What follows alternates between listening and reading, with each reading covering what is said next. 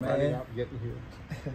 Man, to be honest, at first I didn't even believe that I was gonna move here. Being over there with the boys, and then I don't know, just blink for once, and I was already here. So it's kind of crazy. That's all I can say right now.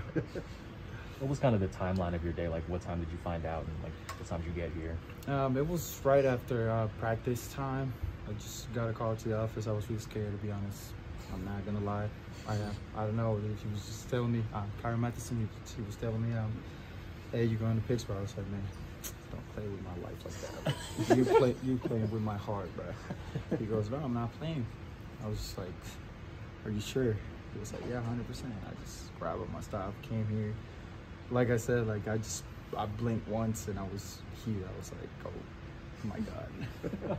Did you have time to grab anything? Or you were just wearing like the clothes you had in Ward of the Field? All I remember is that I just grabbed my glove, threw it in the bag. I didn't even take a shower, man. I just put my clothes dirty, just started driving. Or you kind of cruising at? Because I know that drive, it's like a 55, and I don't know if you're trying to get there. Oh no. To be honest, I wasn't rushing. I was going with the traffic, you know. Thank goodness the traffic was going pretty fast. So all I was thinking was just get here and, I don't know, be here, around here, and enjoy the moment. Were you thinking you'd get into the game, or were you hoping you'd get into the game? Yes, hopefully, yeah. That's what I'm expecting right now. And I'm just trying to be ready for the moment. You think you play tomorrow? Hoping to play? We'll see. I wish. I'm a pray. Yeah. So your first little bit, you know, to even put yourself in this position, what are you sort of proud of as to what you did in Altoona? I'll say the way I play the game, kind of. That's one of the things I'm really proud about. Like really aggressive, and like I said before, I'm just always trying to keep things simple. You know, just focus on the things that I can control, and thank goodness, like here I am. If you get called into Shelty's office tomorrow, will you think you're in trouble again, or will you think I'm gonna be scared.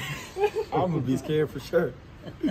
Did you do anything that you thought you might get in trouble for? No, but you know, getting a call to the office, I don't think it's a good thing most of the time. Okay, all right. Know. I just didn't know if you had anything to worry about. Had you talked to Tuca at all about what it was like to go through that? Because he went through that same experience, then came back to Altoona. When he's back, did you guys discuss that at all? I remember when he came here and then he got back there, I asked him, like, how was it? He was like, bro, I blacked out. I didn't know what was happening. I was just there. I was like, what do you mean you were there?